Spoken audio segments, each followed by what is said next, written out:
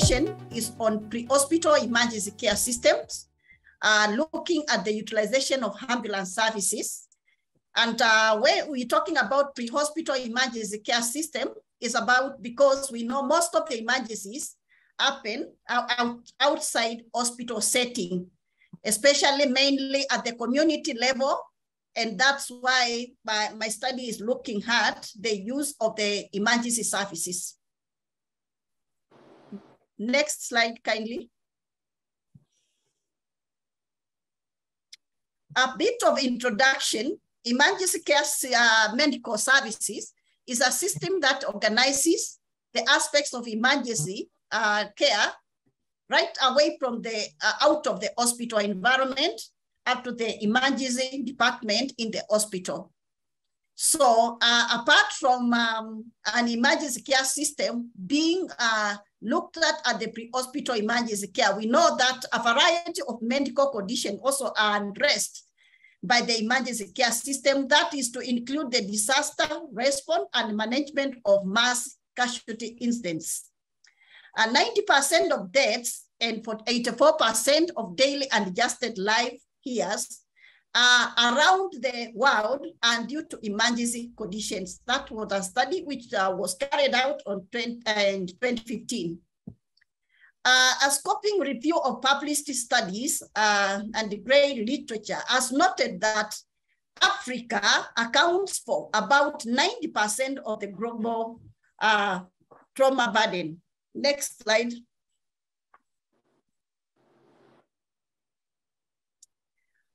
Out of approximately 45 million deaths, 2.3 million are due to conditions that are potentially addressable by timely pre-hospital emergency medical care.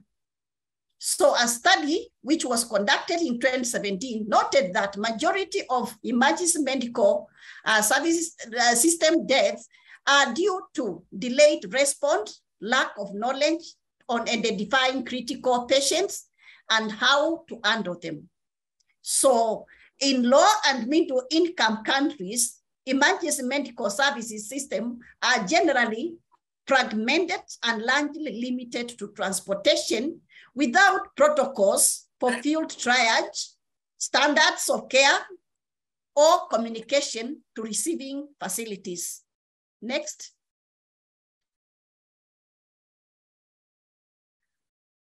This fragmentation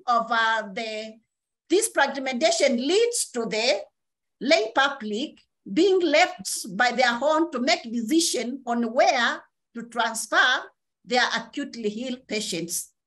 So as this study is looking in Nairobi in Kenya, so we're looking at Kenya as undisputed and strong need for a robust emergency medical services. Next slide.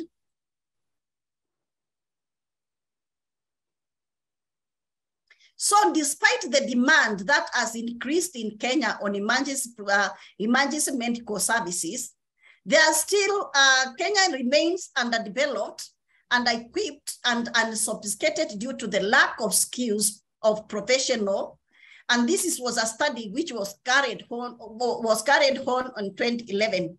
So in order to have an effective and efficient emergency care service delivery and timely access to emergency care in Nairobi County and more so Kenya at large, there is need to establish utilization pattern of ambulance services. Next slide.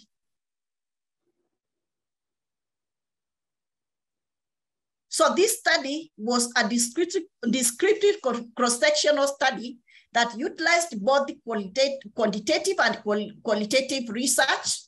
The study was carried out in Nairobi County, and the data was collected using interviewer and administered some structured questionnaires and key in-depth interviews.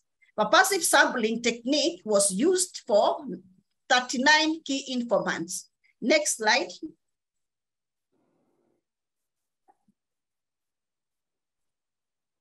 A simple random sampling technique was also applied for 101 community members from the 10 sub-counties health-related in Nairobi County. And then a quantitative data was analyzed using in vivo, and quantitative data was analyzed using descriptive statistics by use of SPSS software. Findings were represented as frequencies and percentages. Next slide.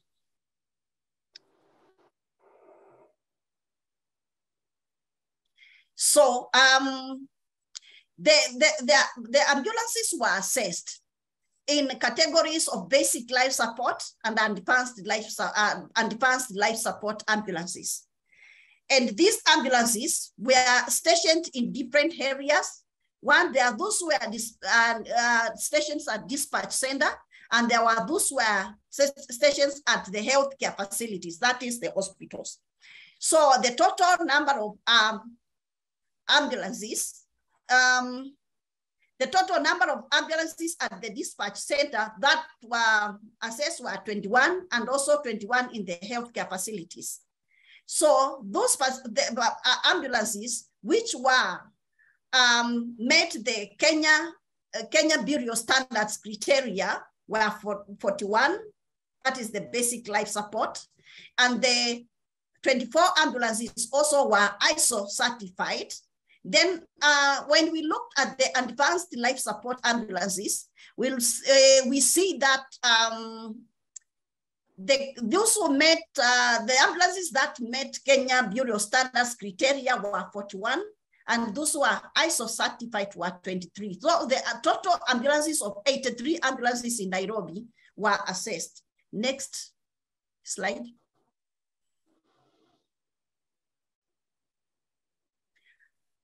Those ambulances which were at the hospital setting were also categorized in form of basic life support and advanced life support, and also the ownership of the ambulances. So we see in the Nairobi County, they had 6 basic life support ambulances and 3 advanced life support ambulances, in a total 9. The Ministry of Health at the national government, they had 7 ambulances, and then the private sector had a higher number of 20 ambulances. That is the ones which were at hospital setting. Then the faith-based organizations had 5 ambulances. So the ambulances which were at the hospital setting were 41. Next slide.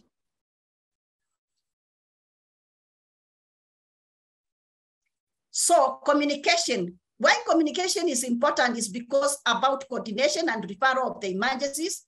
So this study found us that all the ambulance service providers had separate emergency numbers, operational 24 hours a day. And only 3 ambulance services had short code toll-free ambulances number, while service providers were, while other service providers were applied calling rates on the emergency numbers. So that attracts some changes when you are calling for emergency. None of the health facilities had short code toll-free emergency number. So the emergency numbers were operated through the information technology system in the 50% of the ambulance services, while the rest 43% used manual telephone system, and 7% used both. Next.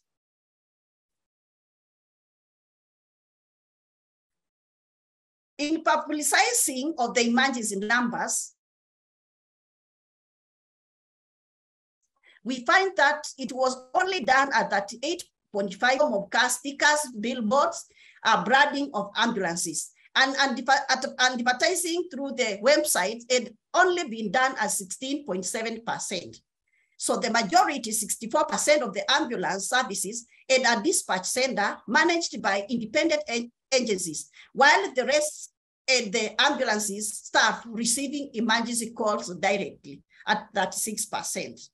So trained ambulance dispatchers were available in only 6 of the ambulance service providers, while the rest used trained personnel stationed at the hospital to receive. Like nurses received 44%, receptions were also receiving calls at that 5%, and EMTs 17%, and then doctors were receiving at 4%. Next. Next slide. When we look at the community and the pre-hospital emergency care, 56% of the respondents interviewed were aware of what medical emergency is, having either experienced or they had witnessed someone in an emergency. Majority, 90% of the respondents were aware of the role of an ambulance in emergency response. And 70% of the respondents were not aware of the emergency contact numbers for the ambulances. The most common emergency which was noted were accidents at 55%, followed by breathing problems, 23%. Next. Next.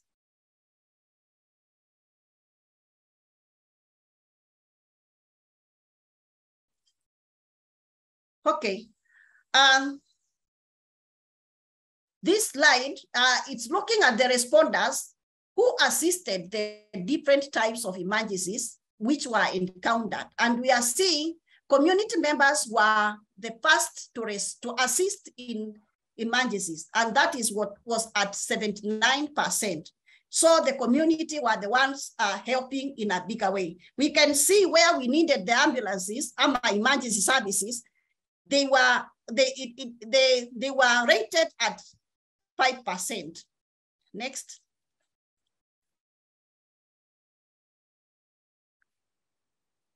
Next slide.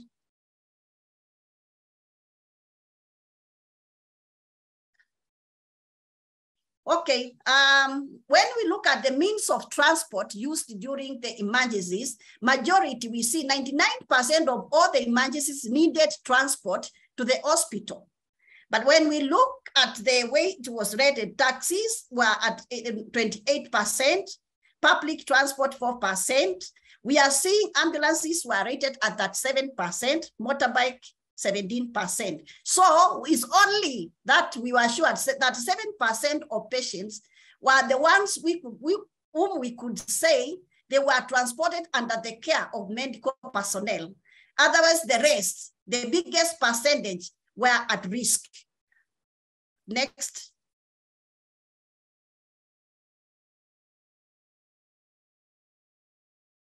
Next, thank you. When we look at the means of transport and the time taken for response, we're looking at the WHO recommended emergency response time is within 15 to 20 minutes when a crisis has occurred. So we are seeing the private cars and the neighbors and the motorbikes were able to respond to emergencies between 15 to 20 minutes. But while we see the right emergency services, they had an average of 40 minutes, and even sometimes, because this is an average, there are times they could go beyond 1 hour before they reach to the emergency. Next.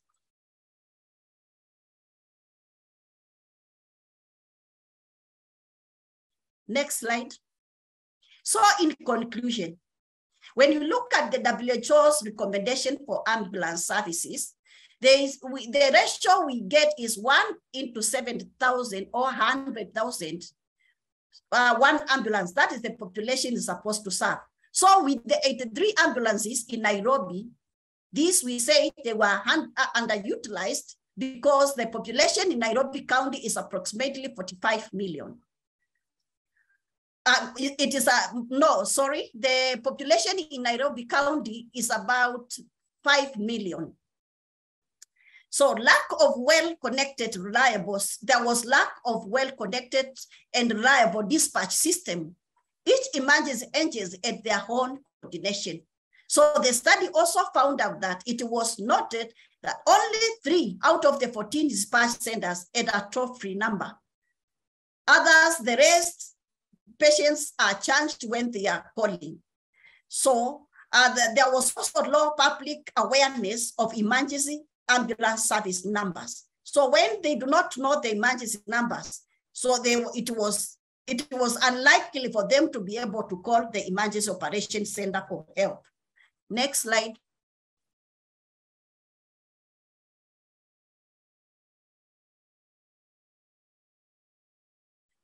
Thank you. So in also conclusion, most patients reached the hospital by private means, which delayed medical intervention. And that one was placing them at a risk of either death or medical complications. So most of the private ambulances were expensive because they charged between 2,000 to 20,000 Kenyan shillings. So depending on the case, they were to refer to the hospital. So first responders were also noted not to have adequate training on first aid and medical response. The lay public was also often left to decide independently whether and where to transfer their acutely ill, injured patients. Next slide.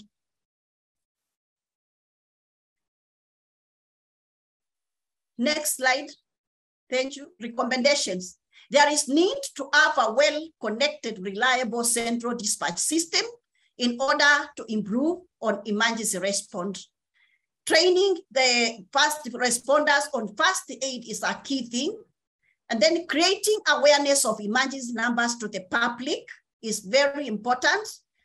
Establish an emergency response training program for the lay public so that they are aware what to do when they get an emergency and how they should they communicate. And advocate for insurance health schemes for ambulance services so that the charges can be taken care of by the insurance. And then also have collaboration of different pre-hospital emergency care service providers that can be adopted as an initiative to reduce emergency response time. Next.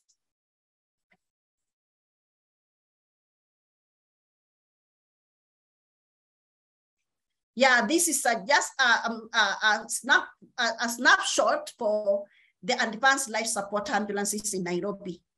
Next.